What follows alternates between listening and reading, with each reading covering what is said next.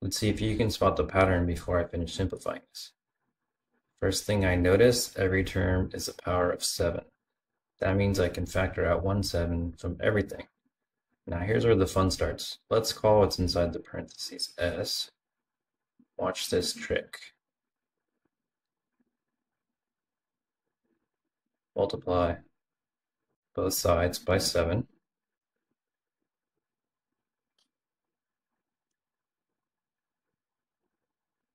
Then subtract s from 7s.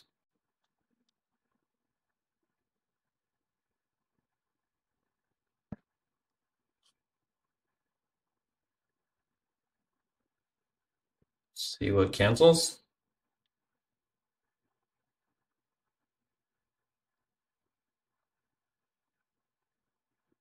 Everything except the first and last term. So 6s equals 7 to the 5th minus 1. Then we can solve for s by dividing by 6 on each side. And now we're going to plug that right back into 7s for the original sum.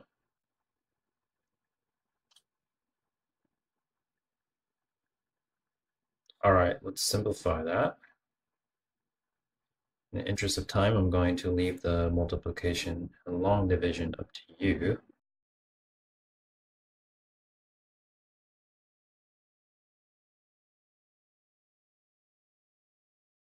Final result is 19,607. That's your clean answer, no calculator needed.